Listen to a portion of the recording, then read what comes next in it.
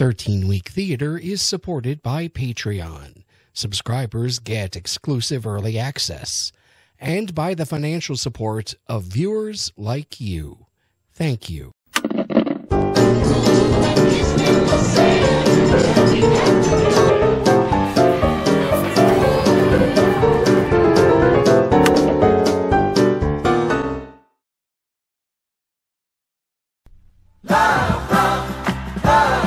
By the spring of 1976, Garry Marshall was riding high. He had taken an episode he'd written for Love American Style and spun it off into Happy Days. Then he spun off two recurring characters from that show into Laverne and Shirley.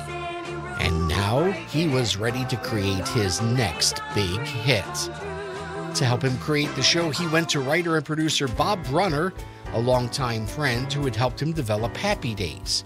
Most notably, Brunner essentially created the character of Fonzie, including the character's catchphrases. Hey! And sit on it! Rounding out the creative team behind the show was Arthur Silver, one of the writing staff from Laverne and Shirley. And just to make sure that the show would be in good hands, Marshall tapped the production team of Miller and Milkis, the team he'd used for both Happy Days and Laverne and Shirley. The show they all came up with would be set in the glitzy nightlife of a Las Vegas hotel, telling the story of beautiful showgirls performing on stage every night and the lives they led when the sun came up. It was called Blansky's Beauties. And as the show's lead, the girl's manager and den mother, they went for a familiar face. Oh, you do that every time you take Helen out for a snack? You're so beautiful, Rosie. You make me nervous. Nancy Walker had started out in the show business in 1937 and had become a reliable star of radio, stage, and screen. Most recently, she had been appearing as Ida Morgenstern on The Mary Tyler Moore Show and Rhoda, and at the same time, she was playing Mildred the housekeeper on McMillan and Wife, shuttling back and forth between the two coasts to record whatever show she was on that week. And during that same period, she even starred in her own sitcom created by Norman Lear, which is another story. But she was still best known and loved by TV audiences as Rosie, the waitress with a strange fetish for paper towels. Knowing her skills as a comedian and her reputation as the hardest working woman on television at the time, Garry Marshall offered her the lead role of Nancy Blansky. Apparently genetically incapable of turning down work, Walker agreed. Still swooning from Laverne and Shirley's unexpected success, Paramount Television and ABC signed on right away. Blansky's Beauties was a go. The rest of the cast was filled with newcomers, with two notable exceptions. Hoping to be able to milk the successes of Happy Days and Laverne and Shirley for all they were worth in making the new show a success, Miller and Milkis decided to tie the three shows together as much as possible. First off, the character of Nancy Blansky was rewritten to be a cousin of Howard Cunningham from Happy Days, and Walker put in an appearance as Blansky attending a party at the Cunninghams, which would appear a week before Blansky's Beauties was to air.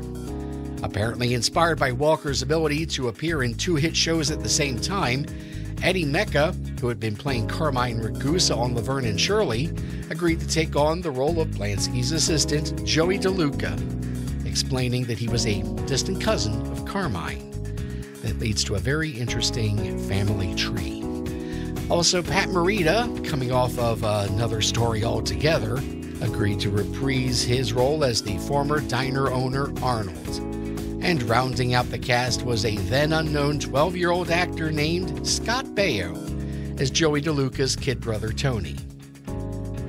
Blansky's Beauties debuted as a mid-season replacement on February 12, 1977. I'm Sunshine Aquilino, and I'm a little ditzy. I'm Hillary Prentice, and I'm definitely not ditzy. I'm Arkansas Bates, and I don't even know what ditzy means. I'm Bambi Benton, and I know what everything means. The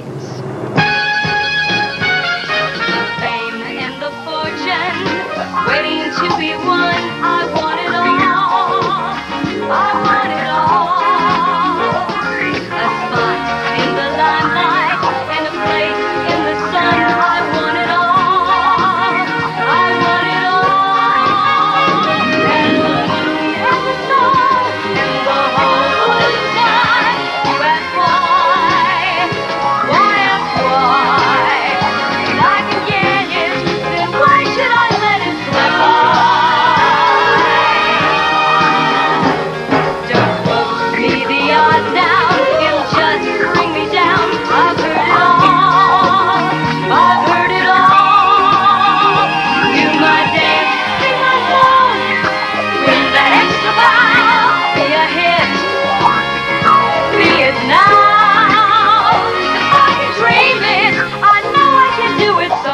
glitz, glamour, Rhoda's mom.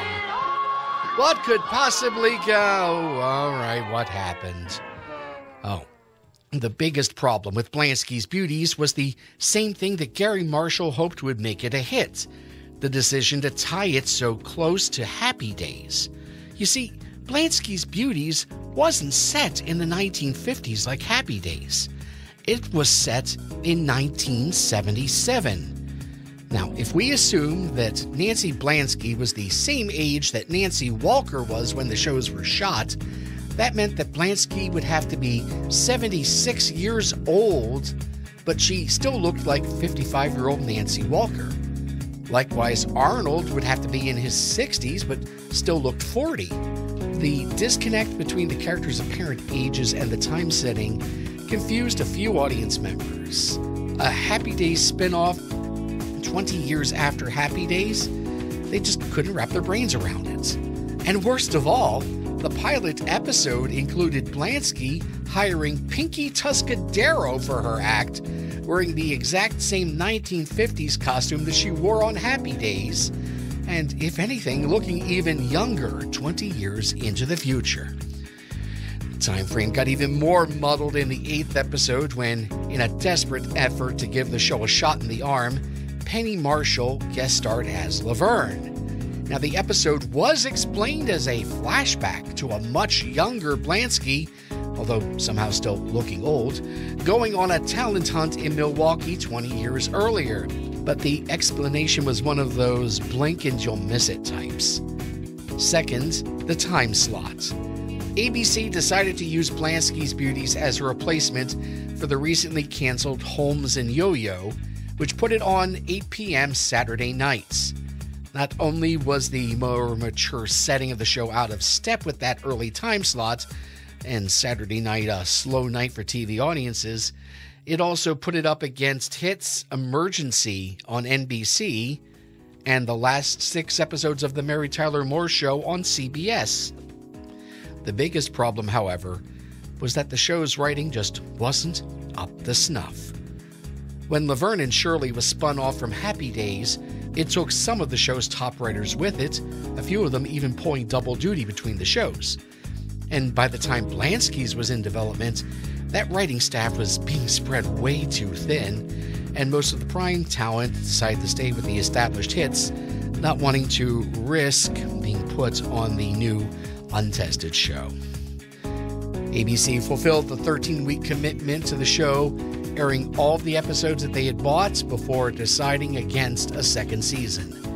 The show would last air on June 27th. Oh, hiya, kid. Been a long time. After Blansky's Beauties, Nancy Walker went back to Rhoda and to Pushing Bounty. Eddie Mekka went back to Laverne and Shirley full-time.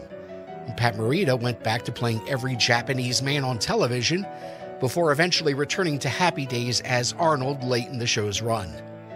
Actually, 2 actors came out of Blansky's Beauties even better off. For Happy Days' next season, Garry Marshall hired Scott Baio to play Chachi, and Linda Goodfriend, who had played Sunshine on Blansky's Beauties, was cast as Richie's girlfriend and eventual wife, Lori Beth.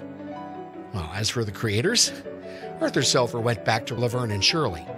Garry Marshall and Miller Milkis proved that Blansky's failure had been a fluke with mega hit Mork and Mindy, which of course led to never mind. And Bob Brunner? He went back to being a producer on Happy Days and was tasked with writing the next season's premiere episode. Which means that he went down in history as the man who gave the English language both sit on it and jump the shark. You might